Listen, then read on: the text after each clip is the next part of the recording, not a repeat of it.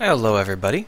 So, I really enjoy designing ships and space engineers, and I really enjoy looking into the best ways to design these ships. I see a lot of people put together ships that they think are neat, but they don't really have any technical strength to them. They look nice, but they don't actually operate very well in the game world. Obviously, I think there's definitely a place for that. I mean, I put toilets in everything I build, but I think it's also worth looking at some of the basic philosophies behind designing more durable ships and more useful ships. So today I'm going to do a little bit of a video on some fighter design, basic fighter design. Maybe I'll do some other videos later, and if any of you have opinions and data, you can also chip in and we'll go ahead and try and up our game altogether. These are three fighters. They are 50,000 kilogram units. And they are quite peppy. I'm going to talk about some of the design philosophies behind them, and we're also going to go ahead and blow them up. Yay! This one is the lightest at 43,000, and it is the Glass Cannon, and that's a class, that's not like the name of the ship. This is the sort of thing that a lot of people design, and it's a bunch of forward-facing guns with a sleeve of armor and some stuff inside the armor. Now, the advantage of the Glass Cannon is the high volume of firepower it puts out and the extremely low weight. It is generally 15 to 20% lighter than its competitors. But the disadvantage is, of course, it breaks. It dies. They can generally only take one missile hit, maybe two, before they go down. And you can see the sort of issue we're talking about here. This is only one layer of light armor, so a missile hit against the side here can easily destroy the cockpit. A second missile hit against the side will definitely destroy the cockpit.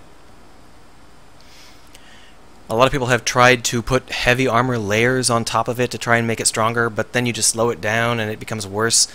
Heavy armor is never a good idea on fighters. I mean, theoretically, maybe someone could manage it, but generally speaking, it does not have... It's not a good combination of function and protection. We'll talk about how to do it better in a little bit here. Basically, if you build a glass cannon, you're going to get a glass cannon. You're not going to be able to add enough armor to fix that problem. The big part of this ship that everyone overlooks is the nose. People think of the nose as a weak point, but it's actually the only part of the glass cannon that is armored. A missile that hits anywhere along here is probably going to destroy your cockpit. Missiles that hit back here are likely to destroy your reactors and will definitely destroy your engines. But a missile that hits the tip of a gun will explode there and take out only that one gun, maybe the gun next to it. So the reason that these guns are staggered like this in this shape is because if a missile hits one of these guns, it's likely to take out only one gun. So if you're in a glass cannon, you should always be pointed into the fire of your enemy. The idea of turning aside and trying to dodge is foolish. You always want to stay pointed straight at your enemy. You can use your side thrusters, of course, get some lateral motion, but you want missiles and guns to hit you in your guns, because those are where you're protected best. Now, what if you wanted to be protected a little bit better? Well, here is a dogfighter. And you might think that this design looks ugly. You can probably come up with something better. But I wanted to show you how you can build a dogfighter. Once again, this is all light armor, and this is only a little bit heavier than that. It's bigger, but it's only a little heavier. I think it's 48,000 instead of 43,000. You can see the huge difference here is that this has these weapons nacelles, where you have 8 guns, 2 in each nacelle, rather than 10. And in addition, this ship is very slightly slower. But these nacelles are able to catch a surprising amount of missile fire and gunfire and just shrug it off. Even though there's only one layer of light armor, these guns will catch whatever firepower comes in and count as armor. So by putting objects, in this case guns, between your vital systems and incoming fire, you can protect your vital systems. And this is a much better approach than using heavy armor. You should try to use functional systems as shields if you can. I've also used engines in this way, so you can see I've got engines in... you can't see.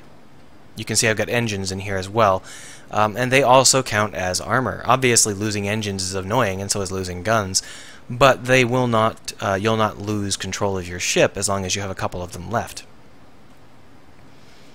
Now, damage from above or below is still an issue with this design, but we're going to assume that you're doing mostly lateral dogfighting. This is the multi-role. The multi-role is a little bit heavier than those other ships. It's about 50,000 exactly, I think. And you can see that it has a very different design philosophy. It's only got 2 of those Gatling guns, and then it also has 2 super heavy guns, and a whole bunch of missiles. Now, the point of this ship is to get a job done. It's intended to destroy incoming bombers, or attack frigates, or even attack larger vessels.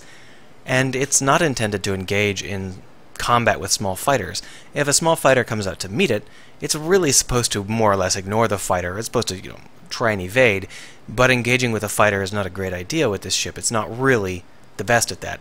It can. If it gets close, it can use missiles and destroy a fighter pretty quick. But in general, it's intended to take out larger targets, whatever needs to be done. And you can see that I have got these wings out, and they're not even armored. These guns have no armor on them. The reason for that is because these guns make excellent armor. If I put armor around them, I am putting a layer of armor around a layer of armor, and that's weight I can't afford. So if these guns get hit by bullets, they are just the exact perfect shape for protecting missiles and your command pod from incoming gunfire. Now, a missile will blow them away, but they make good armor nonetheless because the missile will probably hit on the barrel somewhere and the rest of your ship will survive intact. The weak point of this ship is this area here. We're going to be talking a lot more, if I make any more fighter design videos, we're going to be talking a lot more about building cockpits, and the real answer is you mod in an AZ cockpit and you don't use any of these.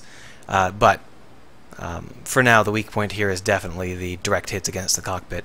As you might expect, the dogfighter here is much better protected against attacks against the cockpit, whereas this guy, you want to be sure not to get hit in the cockpit. You've probably been wondering what these tails are. These tails are decoy tails. They make it possible to operate in environments where there are turrets, and I almost always include them on my fighters because they are very light and effective against turrets.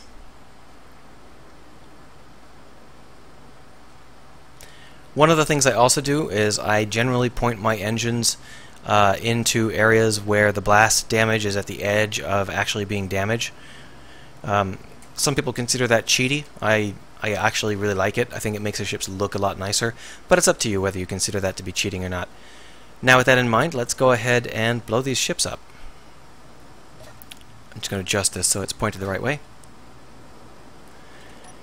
We're going to be using this guy to blow the ships up, of course, because he is the only one with missiles.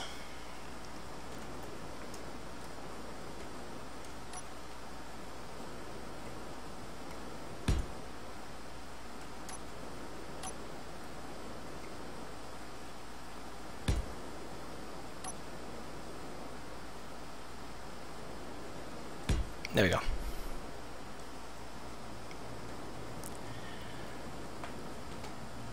So for the front rank, I'm going to show you how gunfire would normally happen. So this is a sort of generic gun. It's a little bit better than the Gatling guns that are included with your game. But you can see that what happens here is if I fire at the front, it destroys your guns, but your cockpit remains intact. On the other hand, if I fire on the side, it hits your cockpit almost immediately, and your cockpit will last however long its armor, it has a couple of slots before it dies out, but you're taking direct fire to your cockpit, and that's not a great idea. On the other hand, this guy is pretty well protected. Takes a little bit of time to cut through, and the chance of that being a sustained attack for that long is pretty unusual. This guy, as I mentioned, the cockpit will go immediately, so there's really no reason to even talk about that. But I can talk about how well these guns protect you against gunfire. Now the guns, these heavy guns are actually not very heavy, but you can see that they do act as armor. And then these cargo pods, I think I forgot to mention this. If you are building a ship that requires a heavy weapon, like these missiles or that heavy gun, you shouldn't try and wire your whole ship up with heavy conduits. Those things are really big and obnoxious. Instead, you should just put a medium cargo bay at the point where you need it. It counts as more armor, and it's a lot easier to deal with, and it won't screw up your ship. So that is my recommendation there. Now let's go ahead and do some missiles.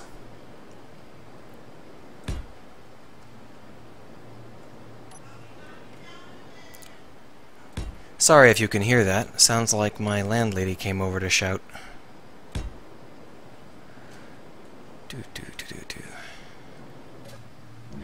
So how do these things fare against missile fire? As I mentioned, this one doesn't fare so well, but if you catch it directly on the guns, it will fare considerably better. For example, see? So as long as you point it directly at the guns and you don't ever let it hit you anywhere else, you can survive quite a few missile hits and you'll still have guns left intact. But as you can see, even one missile hit that's not directly on your guns, you're probably going to die. Ooh, look at who's surviving. Nice.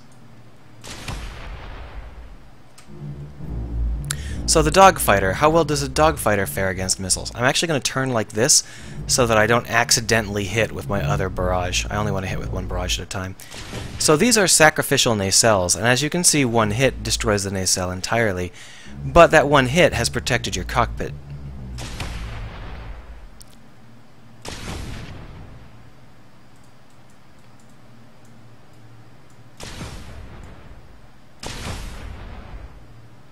Still living.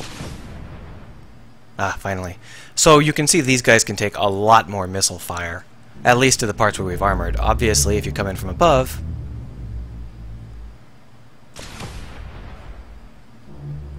so we'll have to talk about that later. Now, in this case, I've accidentally already blown off one of the guns with the backwash from the missile hits. But if we come along to the side and we were to fire in like this, what would be a fatal shot instead just hits the guns. Obviously, you'd prefer not to lose your guns like that, but if you lose only one side, it's usually okay. As before, if you take a hit directly to the tip of your guns, you'll be pretty much fine. I mean, you'll lose the guns, but who cares? As I mentioned, the weak point is right here. Where is my pointer? Laser pointer, I can't see you. Oh, are we just too close? There we are. Right here. This whole area is weak. But it's still stronger than the glass cannon. Maybe it's not as weak as I thought it was.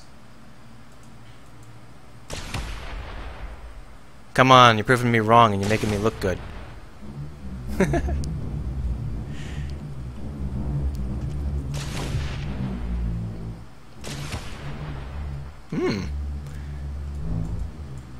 That setup seems to work a lot better than I thought it would. Seems to have lost all of his. I think that we did lose the cockpit. It's just that it didn't die. It just went into sparks. All right. So there you can see the basic idea. So if you're trying to design a fighter, just remember that your guns and your engines and your cargo pods, those are all armor. That's really all you have to remember.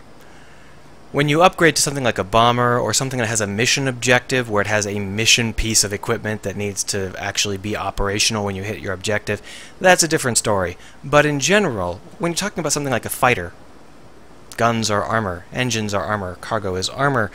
Gyroscopes, I wouldn't make them armor because you only have a couple of them, but they are very, very good armor if you can manage it because they are so heavy. How good something is as armor depends on its components, and the gyroscope is basically 900,000 tons of steel plates, which makes it substantially more durable than heavy armor. But it's also only a tiny little thing, and it only has one connection point, so I wouldn't recommend it. Oh yeah, reactors, you can make them armor, but reactors are kind of critical, so most people don't. One thing you can do if you download a mod like mine, Come on, you. You can place your reactors with upgrade modules. And the upgrade modules make really excellent armor because it doesn't matter if they get destroyed. You'll see a degradation in performance, but your core reactor will still be fine. So in this case you can see that my module here is in a position where it will protect me from low attack. So a missile coming in from this direction will either hit the foot or the upgrade module rather than anything critical. And the armor that I deleted also helped to that extent. And if you're coming in from the sides or from the back, the heavy upgrade modules will be help. Alright, that's it. If you enjoyed this, let me know, and if you have any philosophies, any design tips, definitely let me know, because this is a space that most people haven't bothered to really think about very much, and most people tend to just throw their fighters together based on what looks good.